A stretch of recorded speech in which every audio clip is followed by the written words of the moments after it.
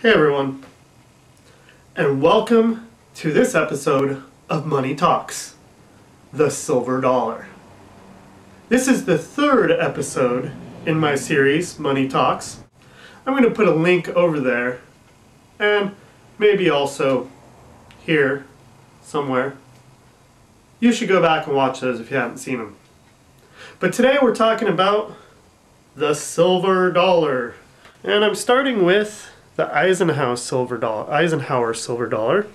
The obverse there, this is the bicentennial Eisenhower, so the obverse is a little bit different than you normally see. This is the first silver dollar I remember. I know that there were silver dollars prior to this, but as a kid, this was exciting because it was the biggest coin and it was worth a whole dollar. When I got a little bit older, they discontinued the Eisenhower silver dollar in favor of the Susan B. Anthony. The Susan B. Anthony, if you'll notice, is much smaller than the Eisenhower silver dollar. There's the back of it, just for the record. Now, it never really caught on, and I always thought it was odd that they did this difference in size. I mean, you reach in your pocket, you know that's a silver dollar. This thing is about the size of a quarter. Might have been one of the reasons it was so popular. So why was this decision made? There's a couple of theories.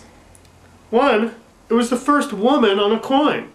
You could make a claim that it was a misogynist decision, that they didn't want the coin with the woman on it to be successful. The other theory that I have is that the government no longer wanted silver dollars being used as casino chips. If you'll notice, they're very similar in size.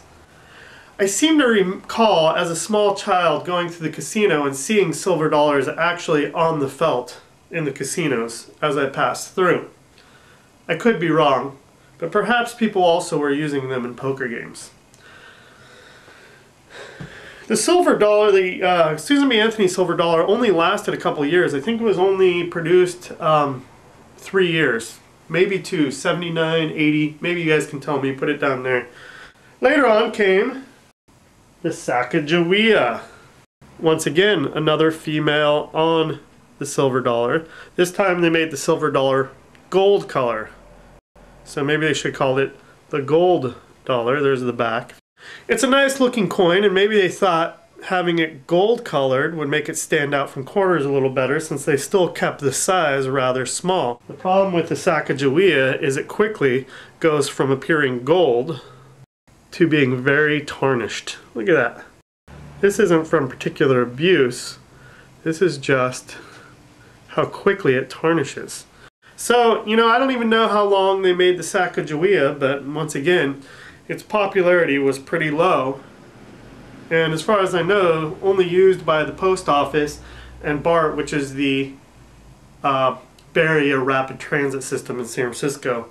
Instead of tokens, they used silver dollars. In fact, they still do today with the latest in the series of silver dollars.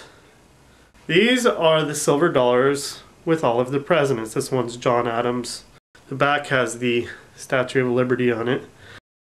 These are much shinier, a nice gold color.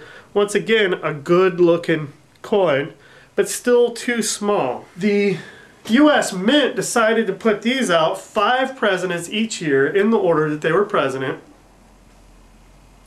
because of the popularity of the state quarters program.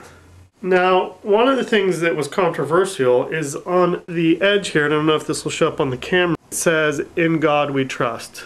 That's being removed on future presidential silver dollar coins, or golden dollar coins, you might call them. Now, I have one question about that.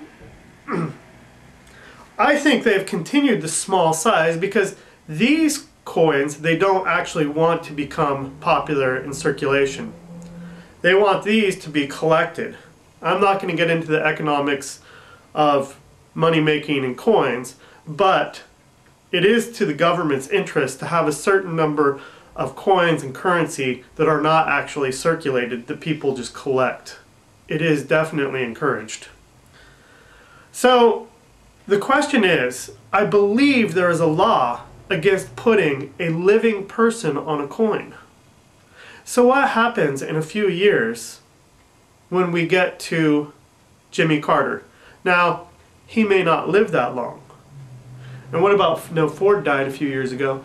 So what about when we get to Clinton? So is that law still in effect? Have we suspended that law? Are we going to make an exception for the gold coin program? And why? Why don't they make the silver dollar like the Eisenhowers? Okay, maybe those were too big. Why don't they make them thicker like the British pound? You know, something, you know, the gold color doesn't really help. Something you can reach in your pocket and know, hey, this one is $1. This one's worth a little more.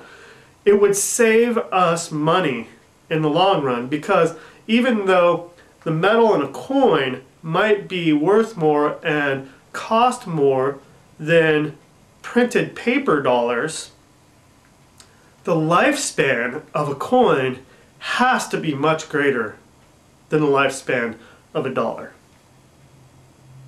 So that's all for Money Talks, this edition, silver dollars. Thanks for watching.